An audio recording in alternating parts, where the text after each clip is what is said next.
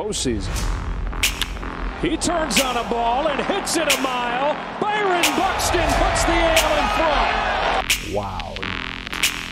Let's talk about how he hit this ball out of the zone.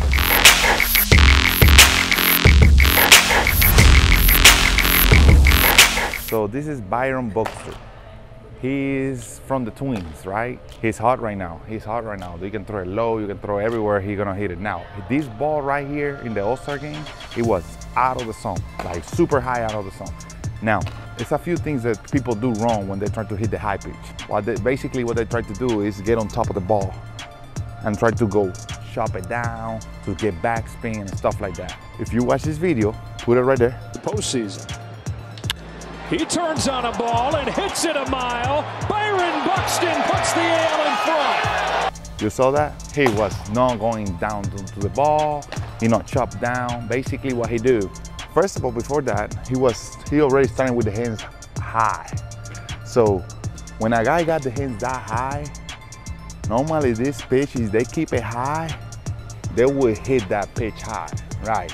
The problem is if the guy go down right here and they throw him right here, he got two options: or don't swing, or maybe when he swing, he's gonna get under the ball. What he do right there, he keeps his hands above, but turn the barrel back, elbows working on sequence. Front elbow go up, back elbow go down, and then the barrel went below the hands, and then attack that ball. If you can see that in slow motion,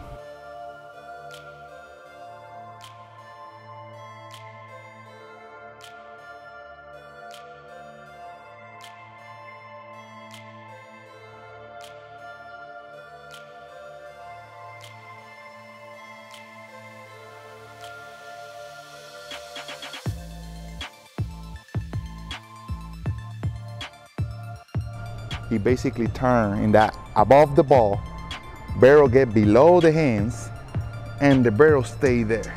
So he never dropped the hands down to turn because he gonna get under, or he never went straight to the ball. That was amazing, and that ball was over 90. That was a hard pitch.